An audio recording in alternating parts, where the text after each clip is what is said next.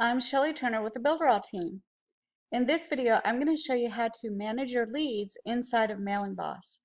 So I'm going to go to Mailing Boss, and then I'll click to go inside of Mailing Boss. And the first area where you can see all your subscribers is if you click the subscriber item on the menu at the top.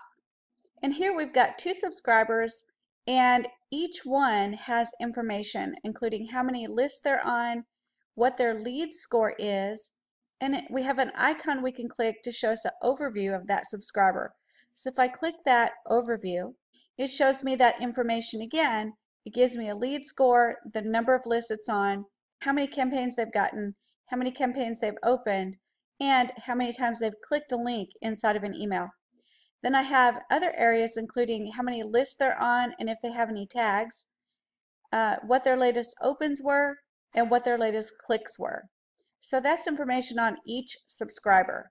Let's go back to the dashboard and we'll take a look at our email lists. And this list has 2 subscribers on it. So let's take a look at the subscribers in that list. So I'm going to click the subscriber button and I can see the 2 individuals that are subscribed. And in here I can click on them and do a bulk action. And that bulk action can be change their status to subscribe, unsubscribe. I can copy them, move them, I can disable them, or even delete them.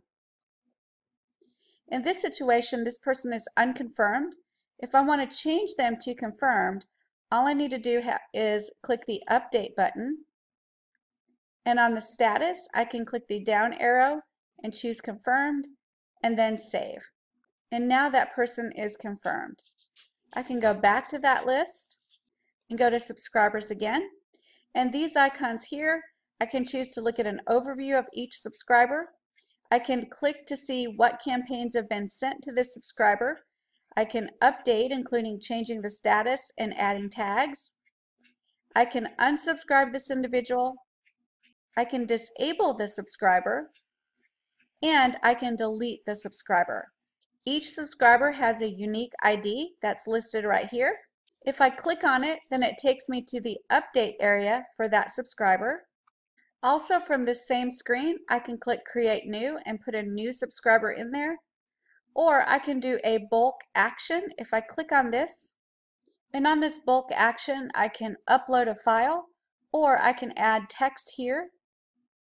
And then I can choose whether I want to subscribe from this bulk file, copy, move, disable, or delete. And then I can click Submit to do that bulk action. So those are some ways that you can manage your subscribers inside of a subscriber list in Mailing Boss.